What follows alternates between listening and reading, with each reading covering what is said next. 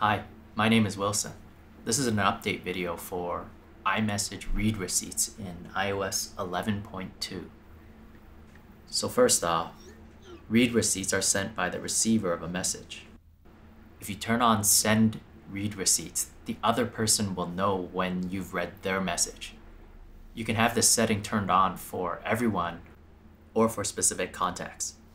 Don't listen to anyone who tells you that turning on your read receipts will show you when they've read your message. It's the other way around. In general, opening a message will send a read receipt. This is also true when you open a quick reply from the notification banner and also when you open one from the lock screen. Asking Siri to read your messages counts as opening too. You have a new message from Bob. Siri, would you like to reply?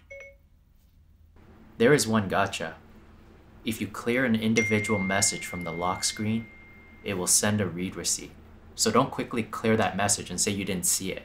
This is true even if you have show previews off. You can still read messages without opening them.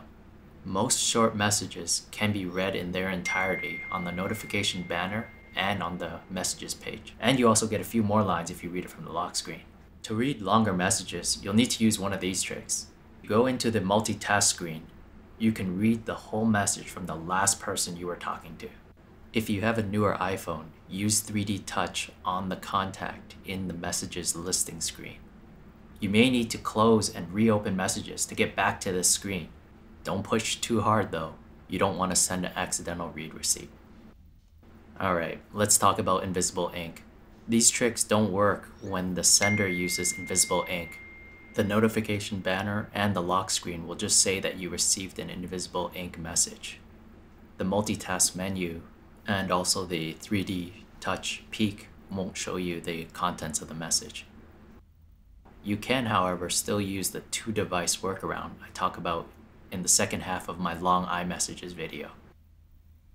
Oh, just one more thing about clearing iMessages from the lock screen. If you clear all messages, no read receipt is sent.